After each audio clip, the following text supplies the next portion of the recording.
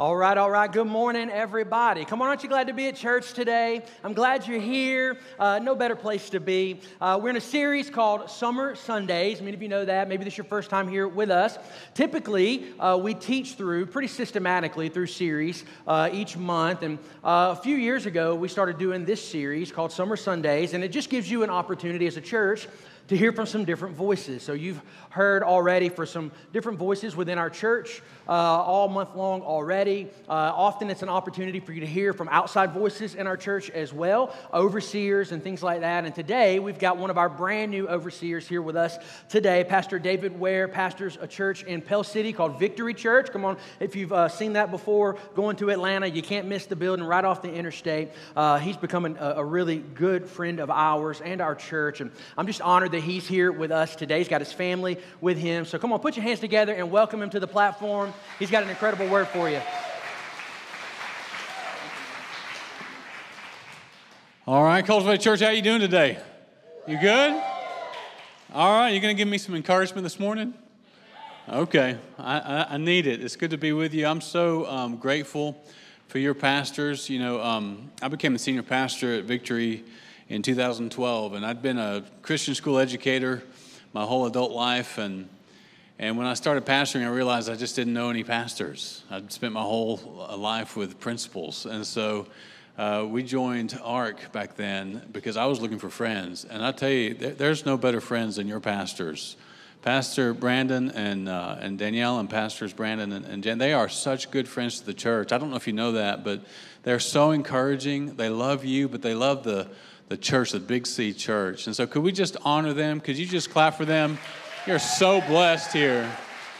You're so blessed. And so, listen, to serve you guys as an overseer is such an honor, and just to be with you. And so, you know, and you're not too far away. Sometimes, you know, you go speak somewhere else, you got to stay in a hotel. But I just drove over. This point was great. It's good to be in the same state. Hey, my family are with me. My wife, Emily, daughter, Susanna, son, Ben are right here. And so it's good to have all of us here with you. We do live in Pell City. Emily and I have been on staff at Victory Church since 1994. So we got married. We met at Oral Roberts University in Tulsa, Oklahoma. Got married and moved back to Pell City, which is her hometown, and went on staff as teachers. Emily was a first grade teacher. I was teaching high school. And we just stayed there. 29 years we've been married. 29 years we've been serving our church. And it's just been an incredible blessing.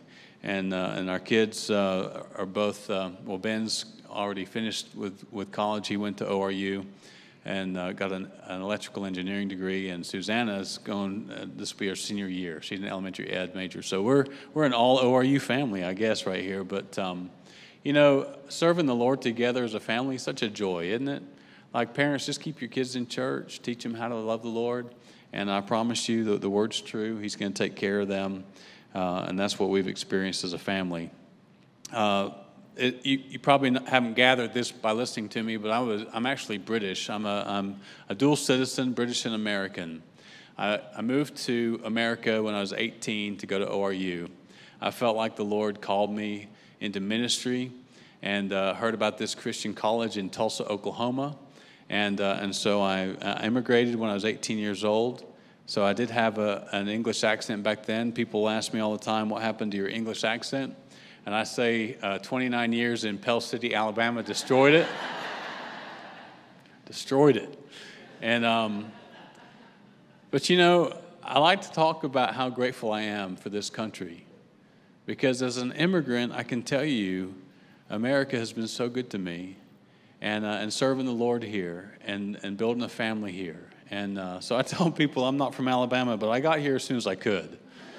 And you know, what an amazing place to serve the Lord and to raise a family in church. And I'm so thankful for our state and for this area. It does make me laugh, though, because all my friends, you know, they want me to do English accents and stuff. And sometimes it comes out, but for the most part, I've managed to get rid of all of it, because when I was teaching high school, I would say something with a British accent, and my students would laugh at me.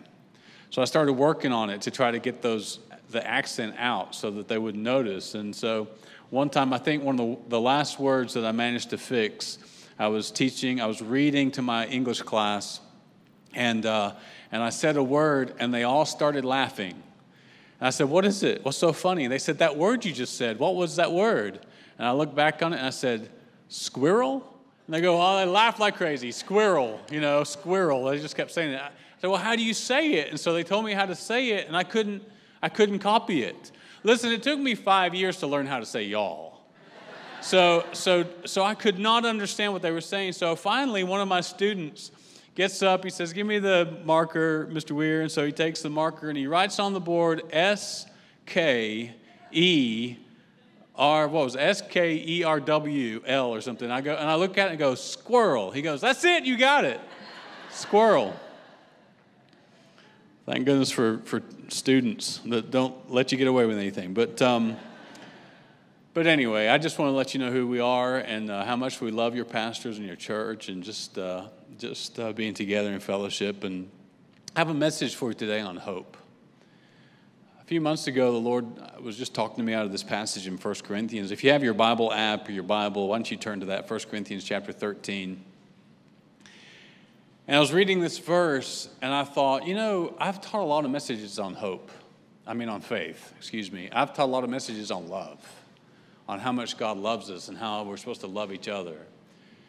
I hadn't taught a lot of messages on hope. And here it is in 1 Corinthians 13, and I was just asking the Lord about it, so he's just taught me a lot about hope lately. So I thought, this is what I think about today. I'm here to stir hope up in your heart. And I think faith and love are stirred up every time you come to church, but I'm here specifically to teach you something about hope, to stir it up on the inside of you. Because this is what Paul says to the church in Corinth. Church, every time you read these letters, Corinthians, Thessalonians, Galatians, could we just remember that these letters, they were written down by Paul, but the words come from the Holy Spirit to the church? Did you know that? So we call it 1 Corinthians because it was the first letter that the Holy Spirit sent to the church in Corinth. But the thing is, you're the church today, and the Word of God is alive. And so these words, even though they were written a long time ago, they were written for you because you're the church today. So the Holy Spirit knew what you were going to need today. So he wrote you a letter. So don't forget, every time you read these letters in the New Testament, they're letters to the church, and you're the church. So you need it. So this is what he says to you today. And now abide faith, hope, and love. But the greatest of these is love. So let's think about this verse for a minute. It says these things abide.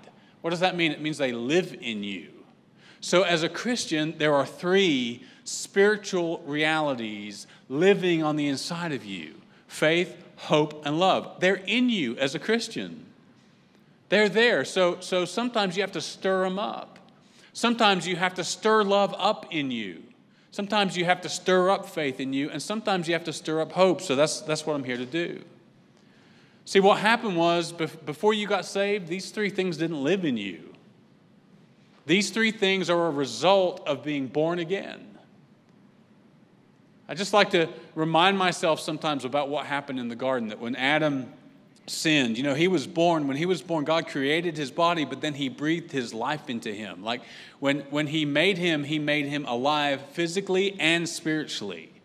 So here's this man created out of the dust of the ground, and then God breathed his spirit into that man. So Adam and Eve are walking around in the garden, and they're alive physically, but they're fully alive spiritually. They have the Spirit of God on the inside of them. And then the devil comes and tempts them, and when they sinned, what happened was they died spiritually, not physically that day. The Bible says Adam lived 900-something years. But they died the moment they rebelled against God. The Spirit of God had to leave that physical body, and they're walking around spiritually dead. Are you with me? This is what happened. And so when God's plan was to send his Son to live a perfect life and die on the cross to pay for the sin that separates man from God. So the day you said yes to Jesus, what happened to you? God breathed his Spirit back into you. It happened like that. The moment that you believed in your heart that Jesus died and rose for you, and you gave him your life and called him your Lord, that's what happened. Something supernatural happened in that moment. God went, and he breathed his Spirit back into you. So you're walking around on this earth with the Holy Spirit of God on the inside of you, and along with that, you've got faith and hope and love in you. Wherever you go, they abide in you. So I'm going to teach you about this a little bit today. So turn to 1 Thessalonians. Here's another letter to the church written by Paul, and it touches on this same subject. 1 Thessalonians chapter 1. Let me read a little bit of it to you to put it in context. He says, Paul, Silvanus, and Timothy, to the church of the Thessalonians in God, the Father and the Lord Jesus Christ, grace to you and peace from God our Father and the Lord Jesus Christ. We give thanks to God always for you all. Should be all. Making mention of you in our prayers, remembering without ceasing your work of faith, your labor of love, and your patience of hope. Now I'm going to come back to verse 3 several times to show this to you in context. In our Lord Jesus Christ in the sight of our God and Father. Let's keep reading. Verse 4, knowing, beloved brethren, Christians, believers, your election by God. For our gospel did not come to you in word only, but also in power and in the Holy Spirit and in much assurance, as you know what kind of men we were among you for your sake. And you became followers of us and of the Lord, having received the word in much affliction with joy of the Holy Spirit, so that you became examples to all in Macedonia and Achaia who believe. For from you the word of the Lord has sounded forth not only in Macedonia and Achaia, but also in every place. And your faith towards God has gone out, so that we do not need to say anything. For they themselves declare concerning us what manner of entry or welcome we had to you, and how you turned to God from idols to serve the living and true God. And let's look at verse 10. It says, and to wait for his Son from heaven, whom he raised from the dead, even Jesus, who delivers us from the wrath to come. Even Jesus, who delivers us from the wrath to come. You know that one day the wrath of God, the just anger of God is going to be poured out on this earth. Did you know that? But like right now, we're living in this church age, this age where as believers we have a chance to reach as many people with the gospel of Jesus Christ as we can. I'm not really teaching on this today, but then what's going to happen? Jesus is going to come back for us, and the church are going to meet him in the clouds. It's what we call the rapture. And that's when the wrath of God, the tribulation will be the wrath of God. Do you know that we're saved from that? Do you know as a church, we don't experience the wrath of God? God's not going to pour his wrath out on his children. Isn't that good news? Because of Jesus. All right, so let me teach you about these three abiding spiritual realities. Number one, and if you have some notes, I'd write these down because I think they'll help you in the future. Number one, faith is demonstrated in my life by action. So church, there are three abiding spiritual realities in me: faith, hope, and love. And according to Paul in 1 Thessalonians, he says faith is, I see the faith through actions. Let's read it again. It says, remembering without ceasing your work of faith, your action that goes along with faith. How do I know that I'm a man of faith? Not just because I say it, but because I act on my faith. The work of faith, the actions of faith. Let me read another passage to you, James chapter 2. Now someone may argue, some people have faith, others have good deeds, but I say, how can you show me your faith if you don't have good deeds? I'll show you my faith by my good deeds or by my works. You say you have faith, for you believe that there's one God. Good for you. Even the demons believe this and they tremble. How foolish. Can't you see that faith without good deeds is useless? Don't you remember that our ancestor Abraham was shown to be right with God by his actions when he offered his son Isaac on the altar? You see, his faith and his actions worked together. His actions made his faith complete. So listen to me, church. I'm going to get to hope in just a minute. I just want to make sure we see all three. Faith is an abiding reality in me. And the way I demonstrate my faith is through my actions, through my response to what God says. So I read my Bible and I hear God's word and he speaks to my heart. And when I hear him speak, I do something about it. I don't just hear it, I do something, right? That's my response, my action. I'll give you a good example. When Emily and I got married, we were 22 years old. I didn't know what the Lord wanted to do with my life. So I was working at Parisian in Irondale. Does anybody remember Parisian? Anybody old enough? Okay, a few people. All right. So I didn't know what to do with my life. I mean, I had a college degree, but I didn't know what the Lord wanted me to do. So first I was selling women's shoes at that store. Let me tell you, that is hard work. If you remember that store, that women's shoe department went on for days. And what happens when you sell women's shoes? Now, I'm sorry, ladies, it's just true. Okay, so you can tell me after church if this isn't true, but I think you know it's true. So what they do is they come and they show you 5 shoes that they want to try on. And they want to try them on in 3 different sizes. So you're carrying 15 boxes out of the store. It took 20 minutes to find them, and then you get out there and you got these 15 boxes and they try them all on. And then they say, I think I'm going to think about it. And they go have a cup of coffee or something and come back later and you go through it all again. That's how you sell women's shoes. So then they moved me to men's shoes. In men's shoes, this is what happens. A man walks up, he says, hey, I want this shoe in a size 11. And you go and you get it, you bring it out, and you say, you want to try it on? And the man says, no, I've been wearing that shoe for 20 years. That's the truth. Oh, it was a relief when they put me in men's shoes. What was I talking about? Oh, yeah, faith. So I'm working at Parisians, and I don't know what the Lord wants me to do, so I decided to fast for 3 days. Now, I had never fasted for 3 days before, and I didn't really know what I was doing, but I was so desperate to hear from God that for 3 days I fasted. And on the 3rd day of the fast, the Lord told me to teach. And I said, well, Lord, I didn't go to school to be a teacher. I had to go back and get my master's, but he said, I want you to teach. Like he planted it in my heart. I can't even explain it. It was a desire that I didn't think was there before. But on the 3rd day of that fast, it just came in my heart. So look, at our church, we had a K through 12 school. We still do. We have about 450 students in K through 12 at Victory. So after work, I go to my pastor's office. I walk in and said, hey, the Lord just told me today to teach.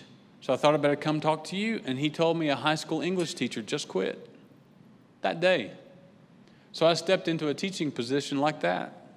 I had to learn on the go. I had to go back and get some other classes. But I had a degree in English Lit from England. So do you see what I'm saying? Like I heard God say something to me. Now if I refused to respond to it, I'd still be I'd be working at Belk right now.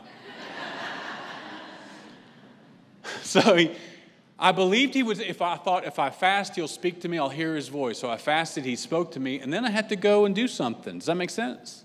So faith is demonstrated in my life by action. So come on, church, whatever he tells you to do, just go do it. I promise he'll work it out. You don't have to understand it. I didn't. You just do it. Here's number 2. Love is demonstrated in my life by labor. By labor. That's what he says in verse 3. Remembering without ceasing your work of faith, your labor of love. So my love for God is demonstrated through labor. My love for my family is demonstrated through labor. You know, if you have kids, you love your kids and you work hard for them. Right? Is anybody working hard for their kids? Can you tell me? Yes or no? Okay, I know you are.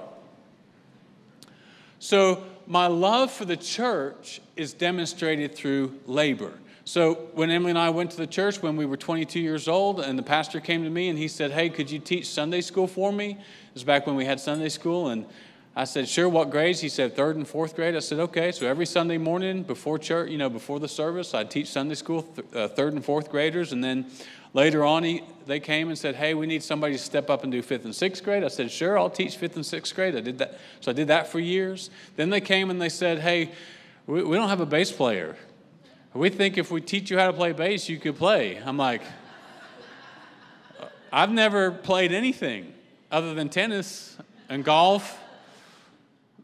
So I said, okay, fine. So the worship pastor taught me how to play bass. And for 10 years, y'all, I played bass in our band for 10 years. Every service. Why? Because it was a labor of love. I love the church. The church is God's family. The church is the body of Christ. I love Jesus, so I love the church. So it's a labor of love. And then they came and said, hey, could you teach 4- and 5-year-old boys on Wednesday night? I said, let me pray about that. I said yes, but that's a labor of love to take care of. We had a good time. We would play dodgeball, and I would teach them their Bible verse. But you understand what I'm saying? Like, I just kept saying yes to whatever the church needed because I love the church. And you demonstrate your love through labor. That's what Paul says. So let me get to the third one. The third one is hope. And hope is demonstrated in my life by patience. By patience. Another word would be perseverance. How do I know that my heart is full of hope? I never give up. Sometimes in my life I've thought, well, this isn't going well, but the worst thing that could possibly happen, Jesus loves me. He's going to take care of me. Hope. I have this hope that lives in me because Jesus lives in me. I have a hope that can't go away because I'm a born-again believer on my way to heaven. That hope, so sometimes I have to stir it up, especially when things aren't going well. I have to stir up that hope in my heart and remember that if I'm just patient, if I could just wait, if I could not give up, then I'll see God do something amazing. If I could just hold on for another day or another week or another month. Listen, there were times when I started pastoring the church, I would think, if you could just hold on for 5 years, you'll be okay. There's a hope in me that is because Jesus is in me. And I demonstrate that hope by being patient. Hey, let me give you a definition of hope really quickly. And I'm going to move on to this last verse. But hope is the confident expectation of the goodness of God. That even on my worst day, I have this confidence that I'm going to see him do something good. That's hope. So as a believer, you should be expecting God to do something good in your life. Every day. I'm not saying bad things don't happen. I'm not saying that we don't go through difficult times. I'm saying even in the difficult times, I'm confident I'm going to see him do something good. There's a way we used to say this back in college that Oral Roberts really taught the whole country how to say this. We would say, something good is going to happen to you today. That's hope. Can we say that together? Can you say this after me? Say, something good is going to happen to me today. That's hope. Let's do it one more time. It just sounds so good when you say it.